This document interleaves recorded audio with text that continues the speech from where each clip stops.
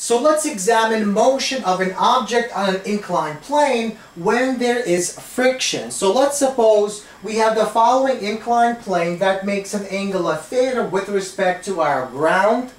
Now let's assume the object is traveling downward along our inclined plane with constant speed, constant velocity. So we choose the x-axis to run parallel, to run along the surface of the inclined plane, and we choose the y-axis to be perpendicular to the inclined plane, to the surface of the inclined plane.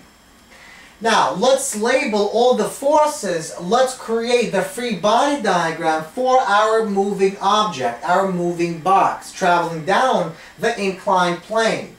So we begin by labeling the force of gravity, which pulls downward on the object. So the force of gravity acts perpendicular to the ground.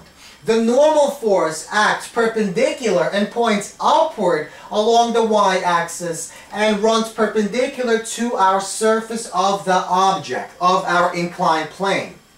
Now, there are also two component forces that come from the force of gravity. One component force runs along the x-axis pointing in the positive direction, and that creates the force of friction, which points in the opposite direction, in the negative direction along the x-axis.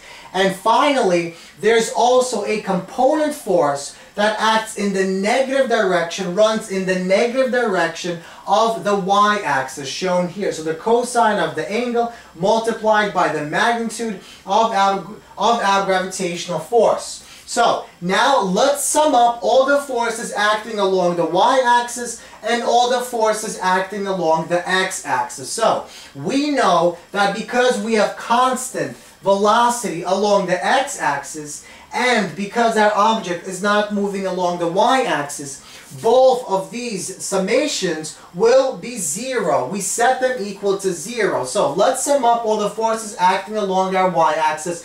We choose going upward to be positive, downward to be negative. We have the normal force minus the cosine of the angle theta times the gravitational force equals zero. So we bring this guy to the right side and we see that our normal force is equal to the cosine of the angle theta multiplied by the magnitude of our gravitational pull, so mass times g. Now, let's sum up all the forces acting along our x-axis. So that means we choose going this way to be positive and going back up to be negative. We have sine of the angle theta multiplied by m times g minus the force of friction equals zero because, once again, we have no acceleration, we have constant velocity, constant speed. So, let's rearrange, let's bring the force of friction to one side and this guy to the other side. So, force of friction, which is equal to, well, because our object is sliding, it's moving, we're dealing with kinetic friction. So, this equals to the coefficient of kinetic friction multiplied by the normal force. So, we are presented with the same color as before because it's the same exact normal force, equals sine of the angle theta multiplied by m times g, where m times g is simply our force due to gravity on our object. So now let's bring mk, the coefficient, or μk, the coefficient of our kinetic friction, to one side, everything else to the other side. So we have the coefficient of kinetic friction is equal to sine of the angle theta multiplied by m times g divided by our normal force. So now we take the normal force, which equals this, and replace it. We plug this into here. So we see that sine of the angle theta multiplied by m times g divided by cosine of the angle theta multiplied by m times g.